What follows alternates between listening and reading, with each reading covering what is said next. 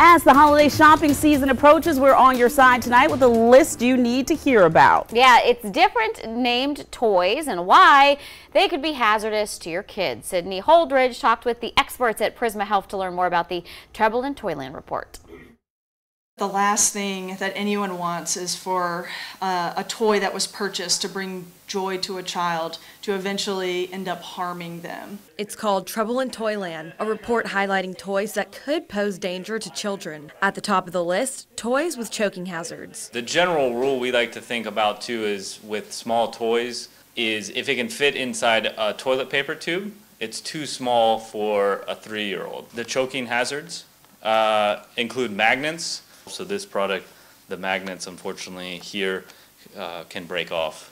One thing we do recommend to parents, if it goes up the nose, to try to blow into the kid's mouth to pop it out right away. Toys that make loud noises can also cause long-term health issues. Obviously, a kid is playing with it normally, but if he sits there and holds it near him, that can cause permanent damage to their hearing, which then can cause delays also. Another hazard is hidden toxins in the toys. Slime is one that had a lot of boron in it. Experts say toys made before 2008 don't meet current lead safety standards. Lead is something that we don't want kids exposed to because that can cause developmental delay in their brain. Another threat to keep in mind is privacy with Bluetooth connected toys. A product can connect to unsecure Wi-Fi.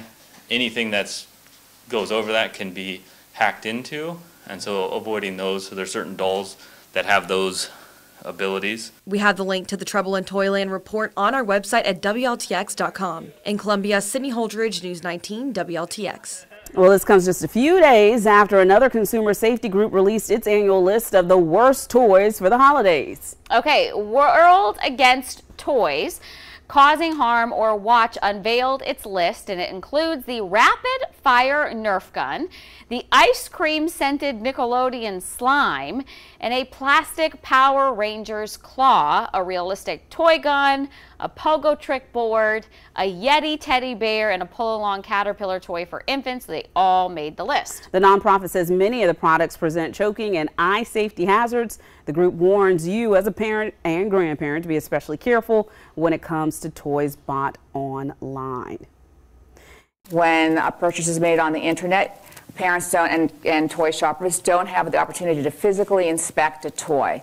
So we want to remind toy shoppers when that toy is delivered, before handing it to a child, get into the packaging, inspect the inserts, the box, and the toy itself for warnings and instructions and hidden hazards that may not appear on the website at the time of ordering. An industry group points out most of the toys come with manufacturer's warnings.